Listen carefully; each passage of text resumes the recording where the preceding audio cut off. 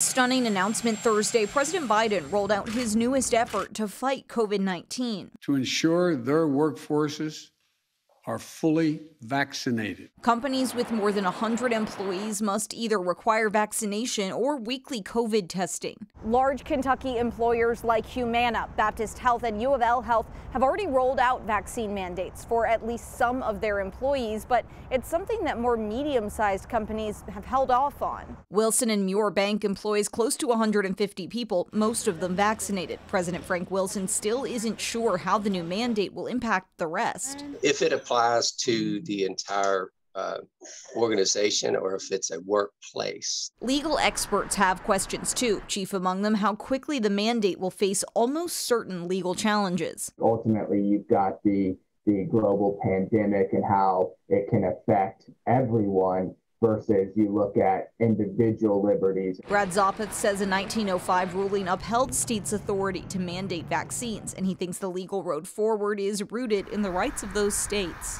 The police powers of the states to decide whether or not they're going to force people into getting the vaccine. At Wilson and Muir, incentives have worked better than a mandate. Wilson anticipates weekly testing will be a burden. I certainly understand the federal government requiring it. I was surprised that it went so far as to require organizations with 100 people or more.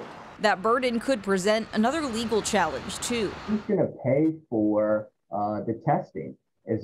Are the employers going to pay for it? Are the employees going to be forced to pay for it? Companies will also have to pay employees for time off to get vaccinated, a cost that could be cheaper than the $14,000 fine for shirking the rule. In Louisville, for WHAS 11 News, I'm Grace McKenna.